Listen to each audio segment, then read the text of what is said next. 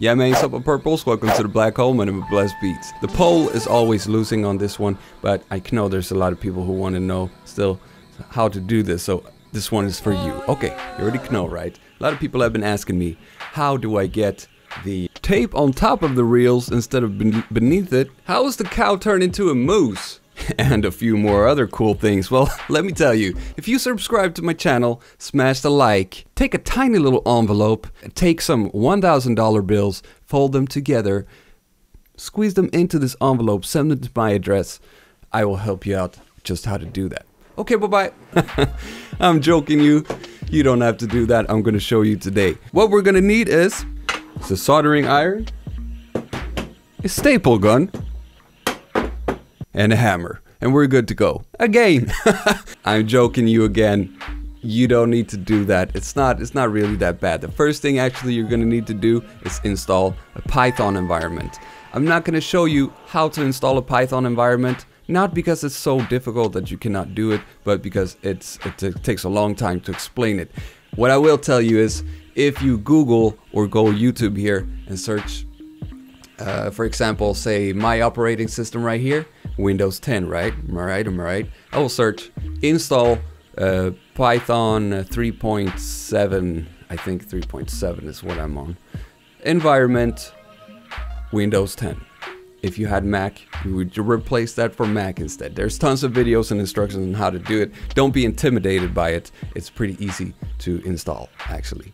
Once you have a Python environment installed on your computer, you should be able to use a command prompt like this and write pip3 install op1 repacker, and it should install it. Then what you're going to want to do is head over to GitHub, repository op1 hacks. You can find some documentation on research on the op1 firmware and hardware, the op1 repacker, which we're going to be using today, an archive of almost all op1 firmware versions, op1 SVG. This is if you want to get a little bit more complicated and make your own SVG graphics to import into the op1 and replace certain graphics in there. A handy little preset tool.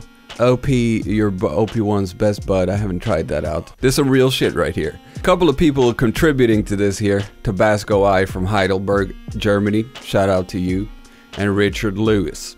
I think there's been more people involved in this. This is a great resource. I'll put the link to this page here and also to the OP-1 forums, which helped me out a lot. Then what you're going to want to do, download the latest firmware from the OP-1 hacks repository. Put it somewhere convenient, not too many folders deep, like C OP-1 for example. Go to the folder in the command prompt and unpack the firmware. And check them out, observationalize what happens here. What happens first is I don't include the file extension and nothing happens. But let's do it again. OP-1 repacker unpack OP-1 blah blah blah .op1. Now it works fine. Done. We got us a new folder with the firmware extracted, and we can triple check by analyzing this using the analyze function right here, and it's looking good. Now let's take a look see at the documentation. All of these are the mods that are available. Eater, a hidden synth.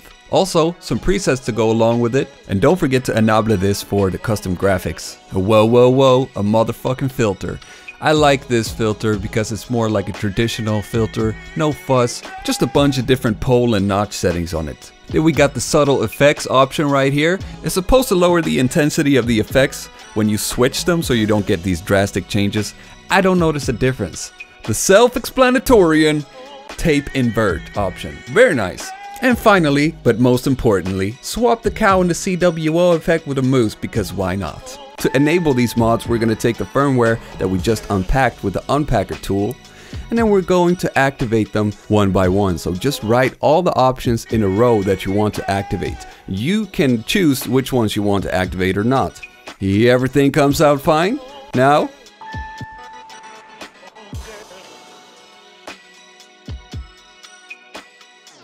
repack it, and it spits out this new file.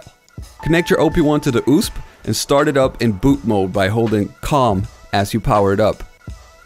And select the upload firmware. I don't know if you need to do it, but I moved this file to another place so I could just rename it to the original file name. And if you did everything right with the USP, it should show up with nothing on it. You shouldn't see album and tape and all of that. Just an empty drive right here. You can scoot the new firmware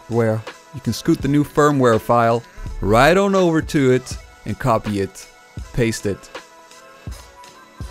and then you can eject it from the computer. Now that you booted her up, check her out. It's right there. The tape is on top. What is great about having the tape on top instead of below is from a lot of angles, you will not be seeing the tape when you splice it. It's enough that you have it on your lap and you might not be able to see it. So when you put it on top instead, it's much easier to operate it, you know what I'm saying? That is the main advantage, I think, of this. All the credit here goes out to the geeks who took their time to figure out this Rubik's Cube, if you will. I would not have had the patience to do it, so thank you to all of the dedicated, hardworking people figuring stuff like this out so we can enjoy another geek aspect of it without putting too much effort in it ourselves, you know what I'm saying? If you want to contribute to it, you should go check them out as well. Amazing. Alright, that is it for today, I guess. I want to give a special thank you to my Patreon supporting me, keeping me going with this here channel right about around here. You should also join us in the Discord, the Black Hole, for weekly beat challenges and lots of good purples. Okay, bye-bye.